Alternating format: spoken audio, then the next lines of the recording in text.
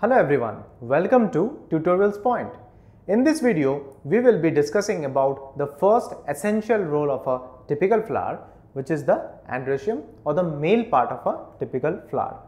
So, we know this is the essential role of a particular flower which consists of the stamens. So, stamens are the male reproductive part of a typical flower. So, we know this. Stamens. Now, if we look into this picture, we will see these all are the stamens, which are the male reproductive part of a flower.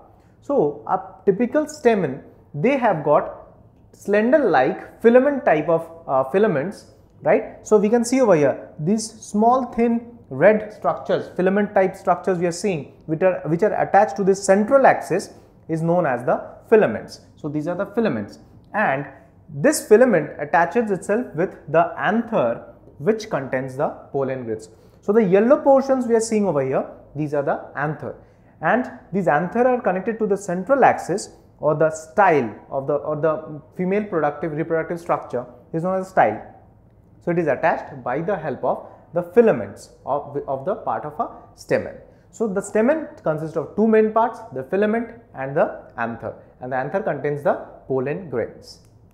Now, if you look into an anther, we will see the anther is typically bilobed structure, right. So, this is an anther, you can see this stamens, this is the anther, this is the filament as we have discussed. So, this is the bilobed structure, it has got two lobes, right.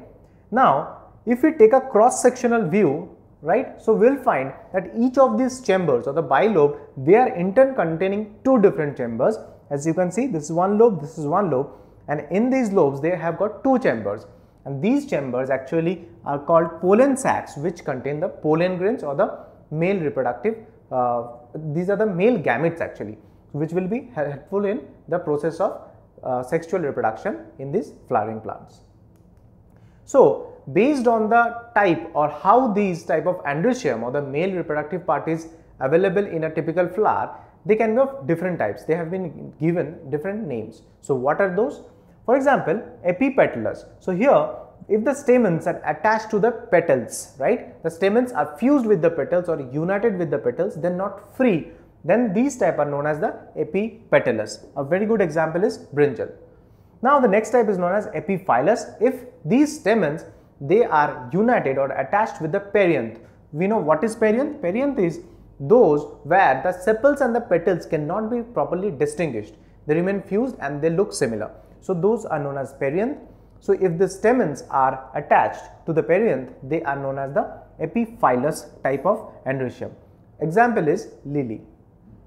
If the stamens are free, they are simply called as polyandrous type of petal of the androecium.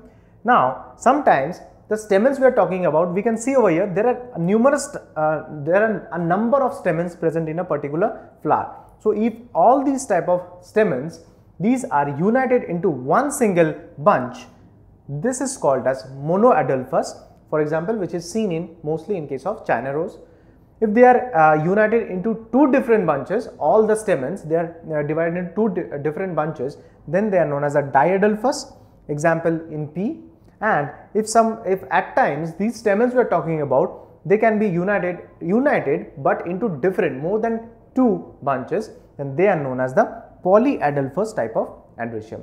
So, in this video, we have talked about the first essential role of a typical flower, which is known as androecium. This is the male reproductive part. We have discussed about the structure of androecium. It consists of the stamens, which is made up of two parts, that is the filament and the anther, which is a bilobed structure, and the anther contains the pollen sacs, which has got the pollen grains. And we have also talked about the different types of androecium that has been given name based on if they are united with petals or perianth, or they are remaining free or in bunches. So, I hope you have liked and understood this video. Thank you.